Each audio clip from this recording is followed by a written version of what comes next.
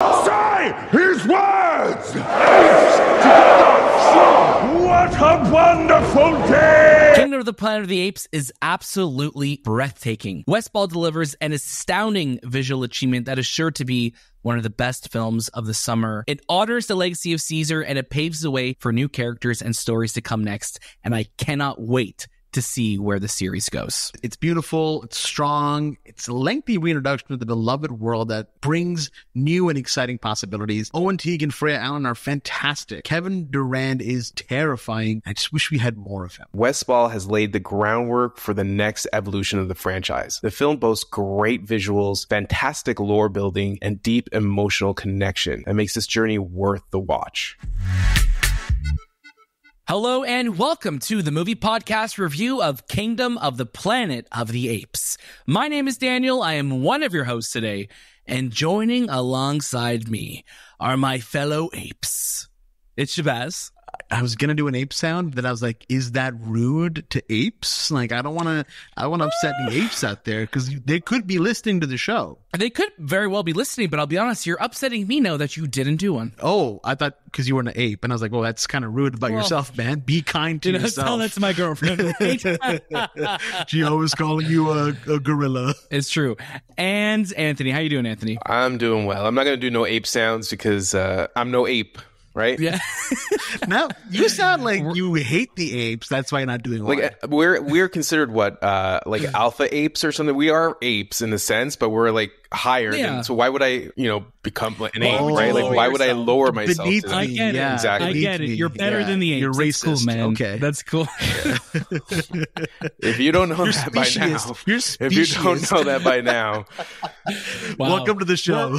We're just human elitists here only. If you're not human, then you don't matter. Why are you clearly. listening to the show? Yeah. Well, you don't Get your matter. sea urchin ass out of here, Wow. Are sea urchins listening to the movie podcast? You never as well? know. If they are, we don't want them listening. Yeah. Get sea urchins out of here. Okay. Now we know. if I were any ape from the Planet of the Apes franchise, like which ape would I be? And I think for me personally, I would be more of I'd probably be Koba, because Koba has like that penchant for vengeance and setting the world on fire. So I think that would be my ape if I were to compare myself to any of the apes in this movie or in the previous franchise. But I want to know, like, what ape would you guys want to be? I love that you didn't even ask us like which character. It's like no, you're just like no, I'm Koba. I'm a bad guy in this. Hey man, am I a bad guy? Like, they tested on me. I just want a little bit of vengeance. Human work. Human. Well, God, I can't get over Dawn of the Planet of the Apes. What a movie. Honestly, I feel like we'd be like Caesar, man. I'd be a chimpanzee. I think Caesar is, the one to look to. But honestly, though, Maurice, who doesn't want to be Maurice? Maurice has a great life, teaching the Maurice is pretty cool though. They're cool. Just chill. He's cool, but chill, but he's an orangutan, right? I believe. Yeah. Oh, I'm sorry. Orangutan's not good enough for you. I apologize. I'm not a big fan. Not a big fan of it because they're slower and like they got dad bods all the time, and not like I don't have a dad bod, but like just saying like if I'm going for something, I'm going for like a gorilla, I was gonna say I don't trust the gorillas in this world though. The gorillas in this world are like the cops. Isn't that weird that in every movie, in every show, whenever like animals are assuming human roles, the gorillas are the bad guys. Like that's true. Let's look back to Mighty Joe Young. He was a good guy. Well, I've never watched it. I haven't. I know of it, but I haven't watched it. Charlize Theron, man, you got to watch it. But I suspect he's a bad guy. I suspect. I suspect he's a bad guy off screen though, because no, he's a good guy. Sure. He's just huge. Gorillas are used as guards, like because of their massive stature. Like I get why they are looked at as a bad guy, and I think they just get the what is it, the shit end of the stick of the. And no pun intended for apes throwing shit. But, I think that. But we really man. Oh, to the chimps listening to the show. I'm so sorry. They are like they're pulling their AirPods out right now. By the way, not only are the chimpanzees and the apes upset at the moment, but so are all the people that love leaving comments on our episodes like, we don't want to hear this in the beginning. We just want the review. How about this? How about we give it to them just really quickly, though? Of course, this is the movie podcast. You can catch brand new episodes all throughout the week, including interviews, reviews, and discussions on all the latest movies and series. We were lucky to do some interviews for this very movie. So tomorrow on the movie podcast feed and on YouTube, you'll be able to catch our sit-down discussion with Owen Teague and Kevin Durand. They were here in Toronto. We got to sit down with them for 10 minutes, and it is just full of hijinks. So it's a really fun interview. So make sure you tune in for that. We had a really great time with them. Of course, this film is releasing in theaters on May 10th.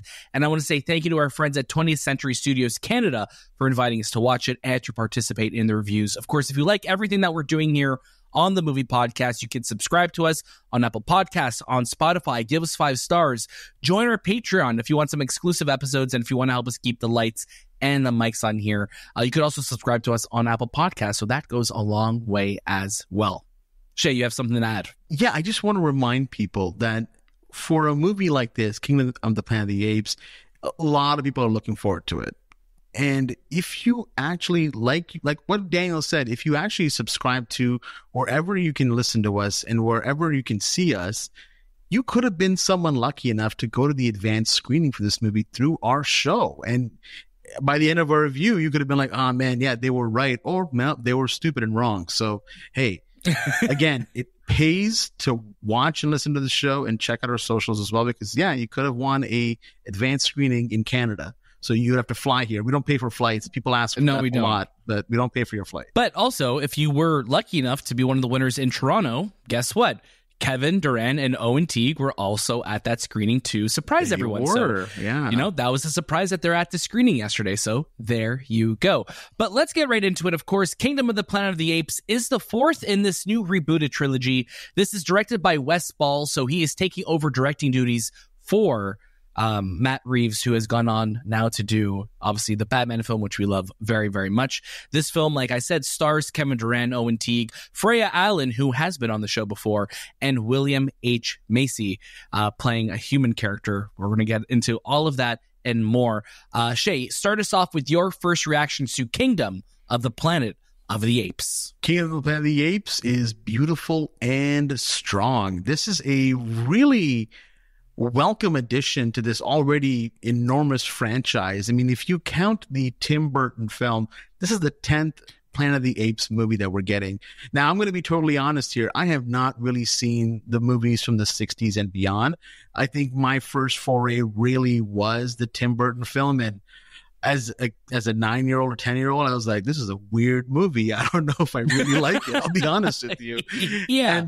And then, you jump into the Matt Reeves is it Reese? Who directed the first one again? Was it Rupert Wyatt, I believe? Rupert Wyatt, right? Yeah. So Rupert Wyatt directed Rise, and then Matt Reeves, took over for Dawn and War. And man, that trilogy is phenomenal. I think that trilogy, we hear so often it being described as the Christopher Nolan Batman trilogy, where it carries a very similar, trajectory of films. Like I love Rise. I absolutely adore Dawn. I think it's my favorite. And then I really like War as well. There's some parts of War that I find a bit slower, but overall, really like it. So I was a little nervous kind of getting into Kingdom of the Planet of the Apes because, it's the 4th film. We're watching this after so many years after the last one. It's also the first Disney distributed film as well. So they're taking their own different liberties here with how they're going to make this film production wise as well.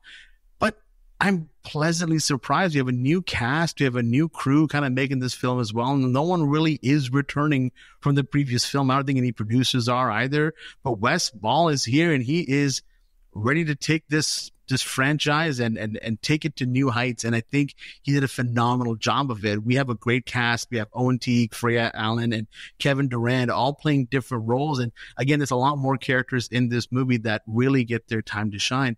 But what I loved so much about this movie is the dynamic between almost all of them. A couple of my complaints about this film are, I don't think, and it's maybe it's unfair to compare, but I mean, I think at the same time it is fair to compare. It doesn't reach the highs of the Matt Reeves trilogy or the original trilogy that we kind of got a few years ago. I think this movie is absolutely fantastic, but those movies I think still have a bar that this movie is still just kind of below it. And it's not to say this is not a good movie. It's just it didn't reach those heights for me. I also think it takes way, way, way too long to get to Proximus, our main villain here, Mr. Kevin Durand.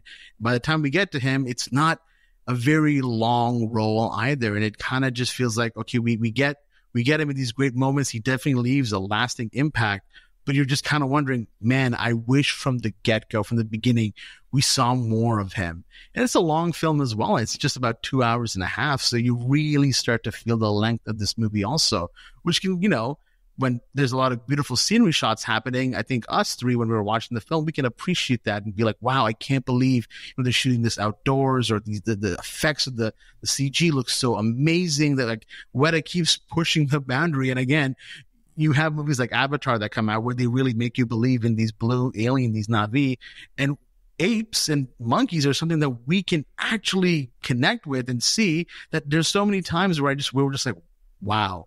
We were shocked. We were blown away as to how lifelike these creatures are looking, because it's insane. But again, some of these issues I have here, but overall, it's a movie that I really, really enjoyed, and I'm excited to talk more about it with you guys. It's funny you mentioned lifelike, because it's not just lifelike anymore. It's like human-like, because this is being set hundreds of years after, many generations after the original trilogy of this film of Caesar. These apes are now evolving. They speak a lot more like humans do, where if you remember in the original trilogy, it was a lot more hoarse or broken or things like that. So to see them evolving on that scale is really cool. And it's gorgeous. I mean, like we've spoken about this a lot on main episodes. Anthony, I know, has mentioned it too, where he's just like, we've peaked when it comes like to apes. Like they're always going to look amazing, and they look incredible throughout this. And I think Wes Ball, who comes from a VFX background, who's done big trilogy, like he's done obviously the Maze Runner films, he's coming into this with a background where you're like, you know what? Let's do something where we have an established world and we're really putting the apes at the forefront. And as we've seen in the original trilogy of this, it's weird calling something the original trilogy without thinking of Star Wars. But as we've seen in the original trilogy of these apes films, that they've transitioned from being, human focused to being more ape focused and having Caesar lead. This film is exactly that. The apes are leading this franchise. We are having, we have characters like Freya Allan, we have William H. Macy who do show up, but the apes are the core of the story. And I think it works really well because a lot of this film, and Shay, you mentioned the length of it being longer. The first hour of this film really is just, setting up what is to come next and having the building blocks for what is going to be, hopefully, this next trilogy of films. But I'll talk more about my thoughts in a second. Anthony, please jump on in. Give us your thoughts on Kingdom of the Planet of the Apes. You're right, Daniel. The CG for apes have been better and better every year. It's like an iPad, or an iPhone. Every year it gets slightly better and slightly better. And this one is even better. It's been 7 years since the last Planet of the Apes, so it's been been a good time of away from these guys and then coming back to them. So it's nice to see them on the big screen. And really, this movie kind of hits that fantasy element of Planet of the Apes, where the first three were grounded because it took place in, we'll say, a modern time where we see it happen. Now it's 200 years. So now you kind of get to explore the fantasy aspect of these apes ruling and living in this world. And the one thing I love about the last franchise was that it legitimized these apes. It made these apes feel really good to see on screen, and they had really good stories to tell, and the connection and the animation of CG, as well as just the photorealistic look of these apes just look great. And I think Wes Ball took that and continued that story with this Kingdom, because you are getting a glimpse of what 200 years have looked like for these apes in this movie. You are going to see them living in their tribes. You're going to see them battling it out with other tribes. And again, horses are a big thing. I'm still waiting for Rise of the Horses, because I'm like, these horses, they're like, if it's not a human, it's an ape, and so on. But it's just, they are now living in this world. They are the main predator or apex predator of this world. Top of the food chain now. Of the food chain. And we see there's a scene where you see the humans and they're literally caveman style, right? They're just, it's almost like they're gazelles in the wild. Yes, right. You're like, oh my god, they don't speak. They shoot up when they see. Yeah, they don't talk. They just kind of look bewildered at what's happening. They don't even acknowledge the apes. They're just like animals. So I love this lore that they're building. It was a long process to get to, for sure, because again, he is establishing a bigger picture here, but I do enjoy everything that we got from it. I enjoy the performances. I enjoyed the animation and the cinematography and the CG and the score. I think everything works well, and there's so many things that you pick from it, but it is missing that groundness that we got from the last two films, where you just felt like, this feels good. Like you can see the struggle between humans and ape, and maybe we'll see that future in the franchise. But I think what we have right now is a good, starting point to continue this franchise. Because literally, we came out of the movie and we were talking to someone who passed by who said, I hope this movie doesn't ruin the franchise. I'm like, dude, the franchise wasn't always in a good spot, because if you look at the 60s and 70s Planet of the Apes, they were just people dressed as apes. Like, this is the closest we'll ever get to photorealistic apes talking on screen with human reactions. Like, you see it in their face, their eyes, their just how the lighting, it just looks too good.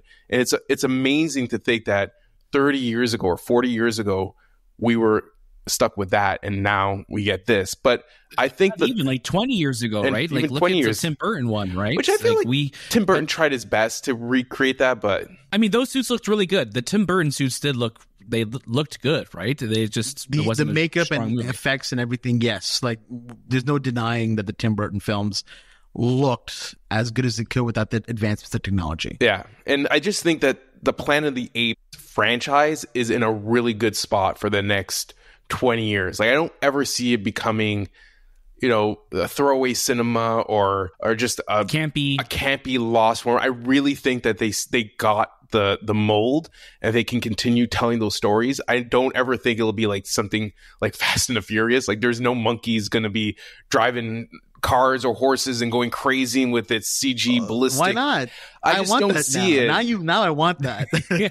now I want the whole Brazil scene, but with horses, just taking a big bank. I do want the rise of the horses. I want that to be the continuation. I want them to be the smart ones. Horses on their hind legs. These monkeys are going to find a way to get to space. It's all going to come full circle and go back to the original. It seems like they are leading to that too. Yeah. We don't know. But Anthony, exactly what you were saying, something that I love so much about just being in this world is like, it almost felt like I was listening to ASMR at some points, because of just how natural, how beautiful the world sounds. It feels like such a lived-in environment. So I was almost just like, I'm watching like a National Geographic documentary right now. Like, I'm just so immersed in this world and seeing like, okay, like, this monkey tribe, they're like the eagle bearers, and they have to go get their eggs. And this is, we saw this clip at CinemaCon, and this a part of it is actually online now too for you to see. But Noah and his friends are basically having to go to get an egg, and that's kind of like their getting a knife and going into the wild moment, where it's like they're coming of age. They need to have an egg. They need to protect this egg so they can raise it and have it part of their, to have it as their eagle in the clan, right? And I think that's so cool to see that. And again, it reminds me so much of Avatar, and I think Kingdom of the Planet of the Apes and Avatar, the Way of Water, have a lot of similar DNA, where you feel like you're just transported and you're watching it. And I love Owen Teague so much as Noah, because he is somebody who is just trying to figure it out, and he's young, he's a kid still, and he just wants to do right by his father and obviously honor his mom. And it's so interesting to hear about these dynamics, but again, at the end of the day, they're monkeys, and it's so cool to see that. And I'm watching this, and we're watching this, and it doesn't feel weird. And again, it's such a testament to how how the original trilogy built up this world, that we are now just like, yeah, monkeys talking, I totally believe it. It does not feel weird to me. The same way a 9-foot-tall Na'vi speaking does not feel weird to me either, because they've earned that with the world building that they've done. And I think where, things kind of go off and how Noah feels responsible to what the events that kind of set off the rest of the film go. I think that's a lot for him to bear. And I really loved Owen Teague's performance in this, for him to be our Caesar through this, our eyes. And he's not supposed to be Caesar. He's not supposed to be the one leading our revolution or anything like that.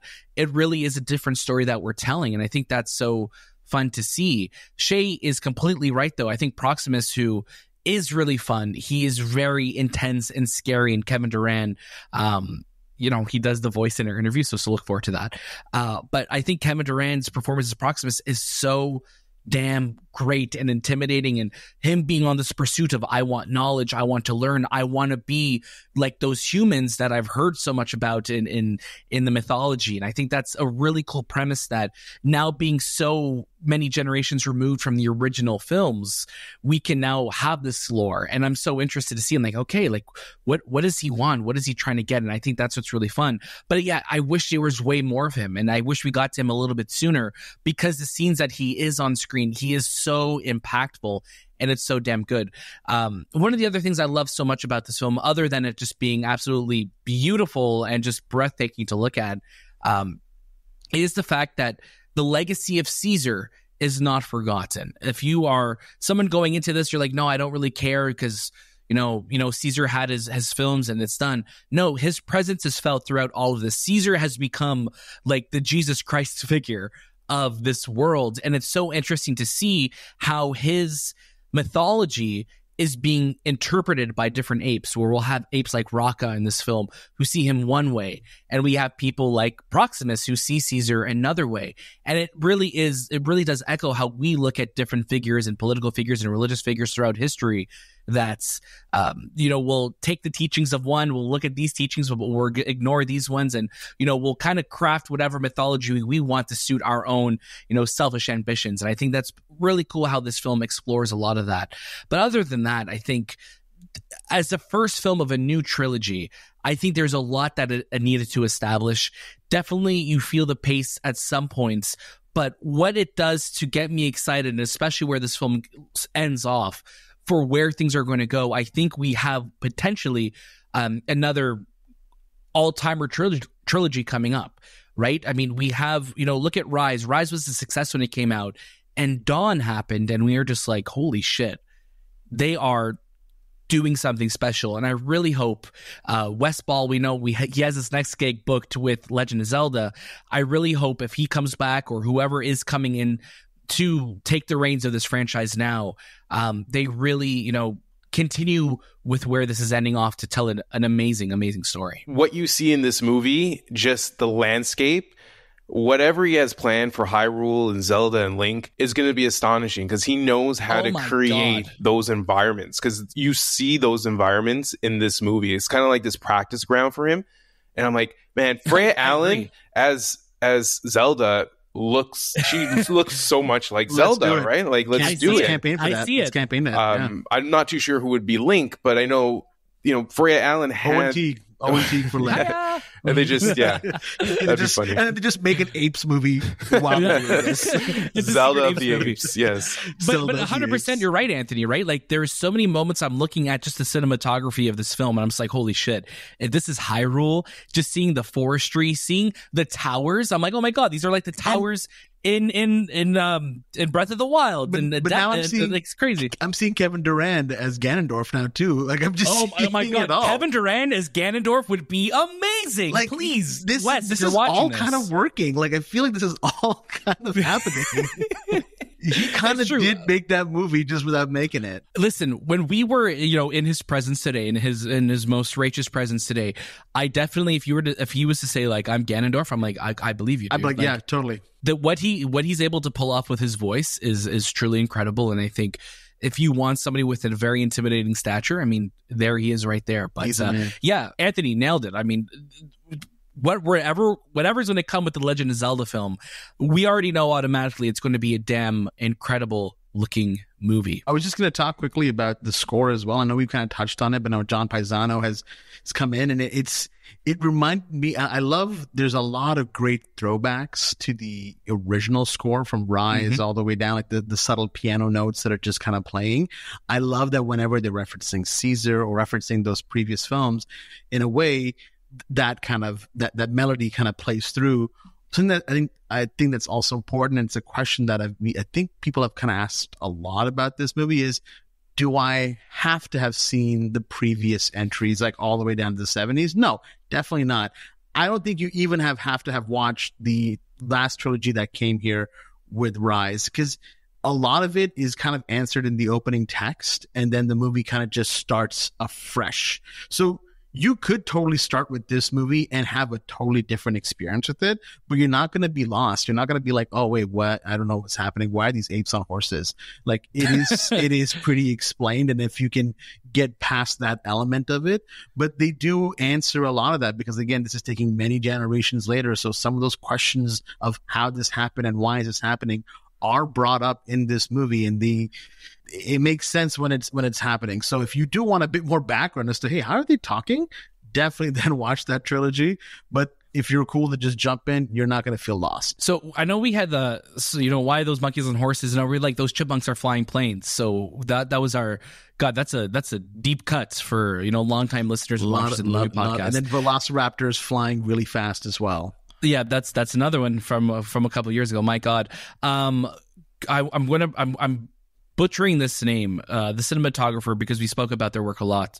Gula Padosh. Is it Gula Padosh? Gula Padosh, who is the cinematographer who worked with Wes Ball on the Maze Runner films, and he did the recent Jumanji films as well too, Shazam, Fury of the Gods, and John Paisano, fantastic score for this, of course. If only, in a world of so many blockbusters that we get, if only all of them could be like the Apes trilogy, the Apes franchise, where we are getting, for the last for 12 years now, we've been getting consistently incredible films, and they've only been getting better, they've only been looking better, and I feel like they come and they go, but there's such a fan base for them, so I'm really hoping that this does well. But let's get to our final recommendation. Shahbaz, I'm going to get you to start us off. I'd say watch it. I think this is a fantastic film. I think it's a great lead up to the summer. I mean, we're getting into that season already with summer blockbusters coming out. It's a great time. If you have watched any of the previous Apes film, you kind of know what you're getting in for. Like Daniel mentioned, the fandom is there. They're a silent group. They're like the silence, like as they keep saying in this movie. So it's like that. Just show up, watch the movie, have a great time, watch it in wonderment. I wish we got to see it in IMAX, because this is the first film also being released for IMAX, not re-released like how War was. So I really wish you got to see it in that full screen, but I watched it in AVX here at Cineplex, and it looked phenomenal. The colors and everything were so great. Definitely go watch it. I'm right there with you. This is a watch it for me. Kingdom of the Planet of the Apes is just breathtaking. It's beautiful. I truly think it's one of the most astounding visual achievements that we've gone on screen in a long time. And I think this is the best looking CG that we've gone since Avatar: The Way of Water. This is the type of movie that you have a good time going to movies to watch, and it makes me so excited to see what is to come. Anthony, please take us on home. It's also watch it for me. And that's it. Love it. That's it. Short and sweet, That's perfect. That's absolutely perfect. Of course, this is the Movie Podcast, and this was our review of Kingdom of the Planet of the Apes. If you like what we're doing, make sure you follow us on social media at the Movie Podcast. You can see all of the fun stuff that we get up to. Check out our show notes, because you can subscribe to us on YouTube. You could join our Discord. We'll be opening up a Planet of the Apes room that you can swing around in, obviously, this week after you watch the movie. We'll be talking about all of spoilers, so watch out for that. And look forward to all of the other cool stuff that we have coming up. It's May. We're getting to the summer movies, and it's not stopping here on the Movie Podcast. You're already in the right place. So thank you for being here. Thank you for supporting us. And thank you for watching our review. That was This Time with the Movie Podcast, and we'll see you next.